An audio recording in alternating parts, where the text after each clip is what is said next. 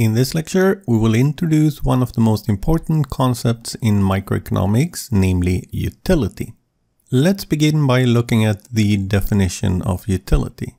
If you look up utility in a dictionary, you'll find that it means something like the state of being useful, profitable, or beneficial.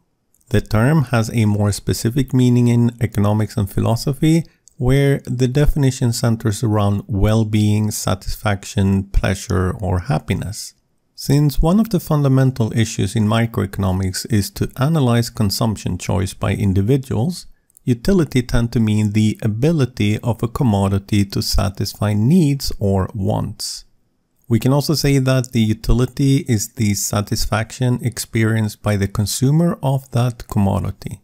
So we will define utility as a measure of preferences of a consumption bundle.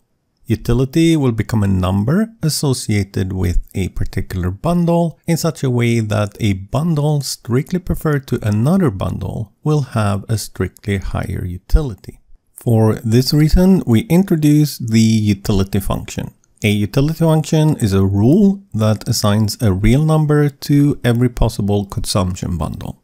Take any bundle, say 5 cookies, 45 minutes of listening to banjo music by your neighbor, and 3 cups of tea. Plug this bundle 4,45,3 into the utility function, and it will return a number, say 562.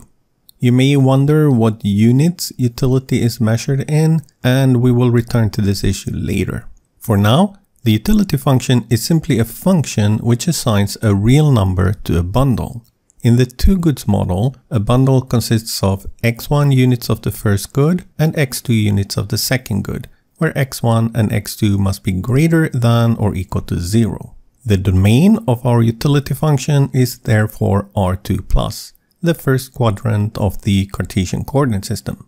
The codomain, the set that our utility function will map into, is R, the collection of all real numbers.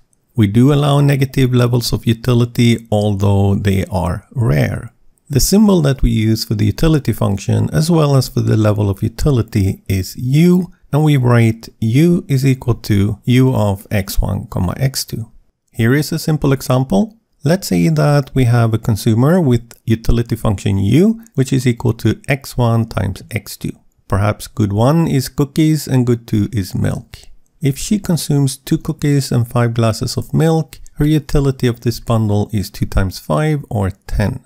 She will also receive 10 units of utility by consuming 5 cookies and 2 glasses of milk. 4 cookies and 3 glasses of milk will be associated with 12 units of utility, while her utility will be 0 if x1 or x2 is 0. From this example, we can see that she's indifferent between the bundles 2,5 and 5,2.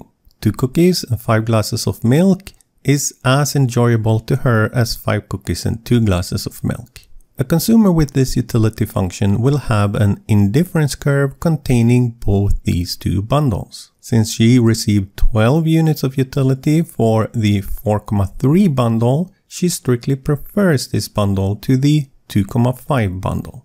In terms of weak preferences, 4,3 is weakly preferred to 2,5, but you can also say that the 2,5 bundle is weakly preferred to the 5,2 bundle.